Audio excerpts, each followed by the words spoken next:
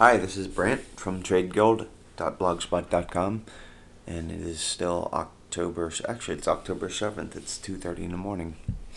So, as I promised, we're going to look at this screen that I use for entries, and you can also use it for stops as well.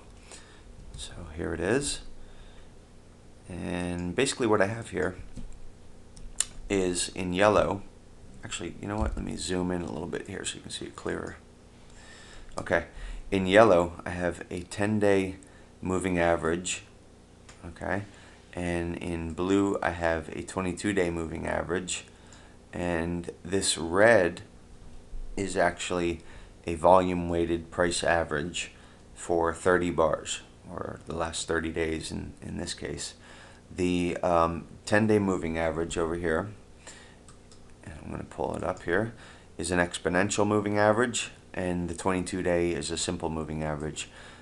These are not hard and fast rules. It's not a perfect system, so you can take what you like and see if it works for you. In the middle window, I have a custom cumulative indicator, which is a proprietary function of Warden. I'm not sure if I'm sure other platforms have something similar. And basically what I have here, I'm just going to show you the formula real quick. Okay, so this indicator works. The up condition is that price is above its 10-day moving average, and the 20-day moving average is sloping up. It's basically greater than the sum of the last 3 days of the 20-day moving average. The down condition would be the opposite of that, and if neither condition is met, it will go sideways. I'm looking for a change in character, and this indicator helps me see that, and sometimes it actually will do that before the stock has really made any kind of a significant move. In yellow and red, I have a 10-day and a 20-day moving average respectively, and those are both just simple moving averages. And in the bottom window, I have RSI with a 14 period. And I also have MACD in this window, but it's invisible, and I just use that because it helps me plot this zero line a little bit more clearly. You can use MACD with this too. You can, like I said, make it your own. Take what you want, leave the rest. So the way I use this system is I look for crossovers. It's basically a crossover system, and there's all kinds of crossover systems out there. So basically what needs to happen is three things. One, I need to have a crossover of this yellow moving average above the blue. So it's the shorter moving average crossing over the longer moving average. And number two, this custom cumulative indicator in blue needs to cross over at least the yellow moving average. And you don't even really need the red. I use it because sometimes you'll see a little change in character in the moving average before you actually get a crossover.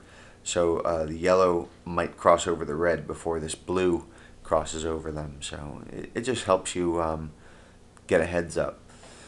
So that's what we look for: a crossover there, a crossover up here, and then RSI has to be above the zero line for a buy.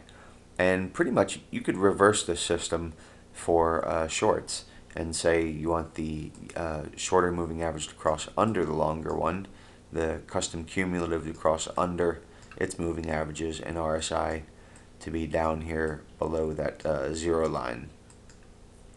So let's see how this works.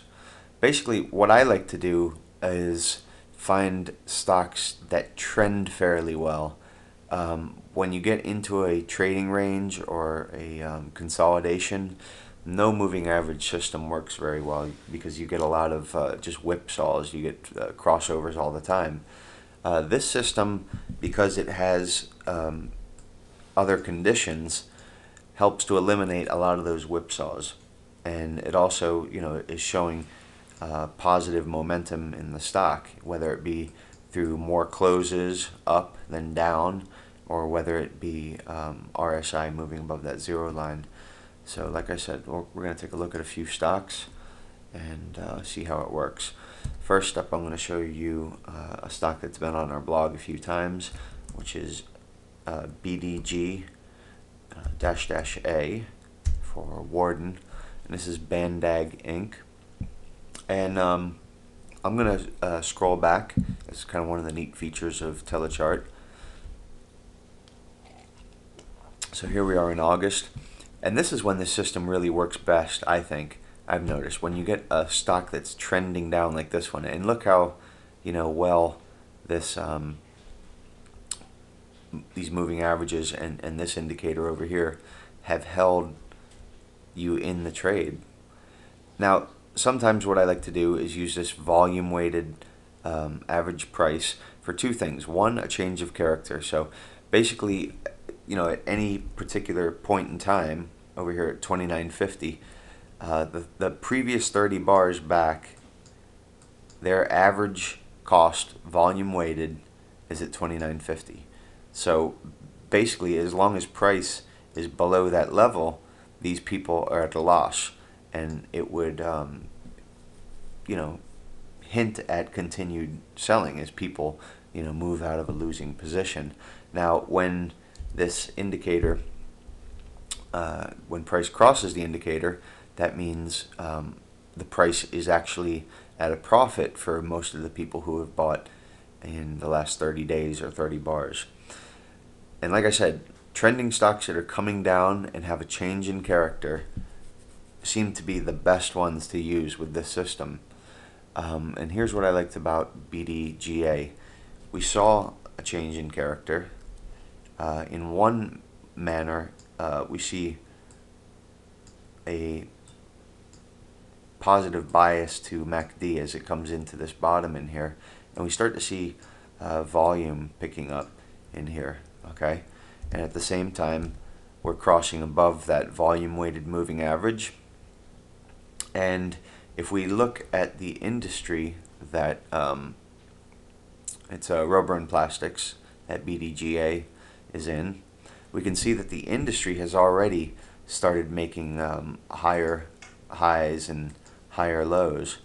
So this qualifies as a laggard, and this volume profile and also the very positive profile in MoneyStream and BOP and TSV over here all say that we like BDGA, and it looks good, and it's an industry laggard like I was describing in the last video. So we're going to go ahead and switch over to this system, and basically what we're going to look for to enter is a crossover. Now, for my initial stop, I'm going to use this level as my initial stop. Once the stock gets trending, then we'll change that. But for now, that's what it is.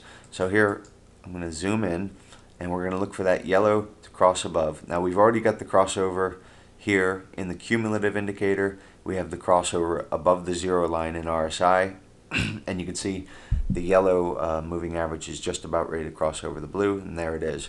So immediately, that's a buy right here at 29.62 at the closing price, or wherever you like to buy. I like to buy towards the close, and we just let that stock work. So here's what's going on. Look at it go. So we bought at 29.62. We're already at a profit up to 32.72. Now at this point, the stock is trending. So we want to, and you can see how these indicators now are in gear, and RSI has got a nice positive bias to it. So what we want to do is switch over to a stop system. Now you can use this volume weighted moving average as a stop. Sometimes it works out great. Sometimes it's tracking real close to price, and I like how that works. I have a stop channel that I wrote, and it's described in the Warden report of May 23rd, and here's what it looks like. So basically what I would do on the stop channel is a penetration of the lower line stops us out. And actually, I'm getting ready to run out of time here, and I got a couple other stocks I want to show you. So I'm going to come back with one more video, okay?